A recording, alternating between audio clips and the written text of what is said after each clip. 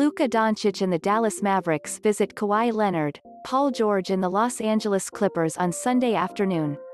Dallas is off to a shaky start, losing its first two games on the road to the Phoenix Suns and the Los Angeles Lakers. The Clippers are red-hot after back-to-back wins over the Lakers and the Denver Nuggets.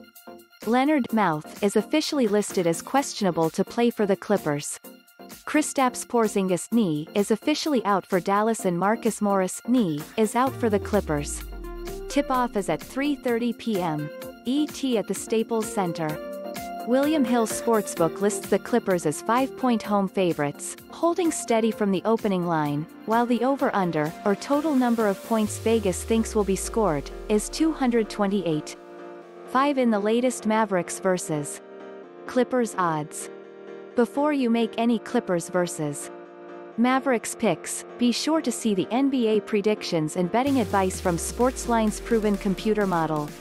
The SportsLine Projection Model simulates every NBA game 10,000 times, and it returned over $5,000 in profit on its top-rated NBA picks last season.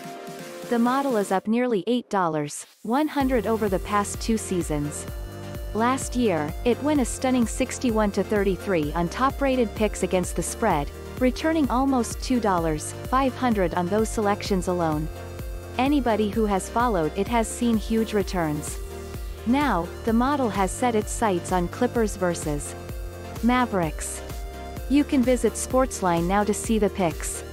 Here are the NBA odds from Hill and trends for Mavericks vs. Clippers. Despite the team's slow start this season, there is every reason to believe in Dallas, especially from an offensive standpoint. The Mavericks led the NBA in offensive efficiency by a comfortable margin during the 2019-20 season, and that stellar performance included top 5 marks in myriad categories.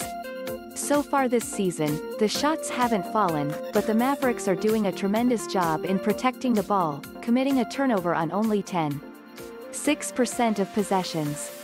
The Mavericks are also potent in creating free throw attempts, ranking inside the top 10 in the league in free throw rate, and they are converting 78.8% at the stripe.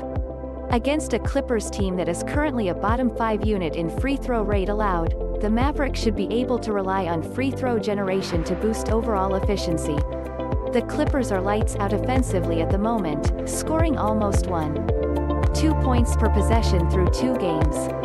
Los Angeles is shooting 42.3% from three-point range as a team and, from a matchup standpoint, the Clippers should be able to generate open looks against a Mavericks team yielding 43.5% from long range to its opponents.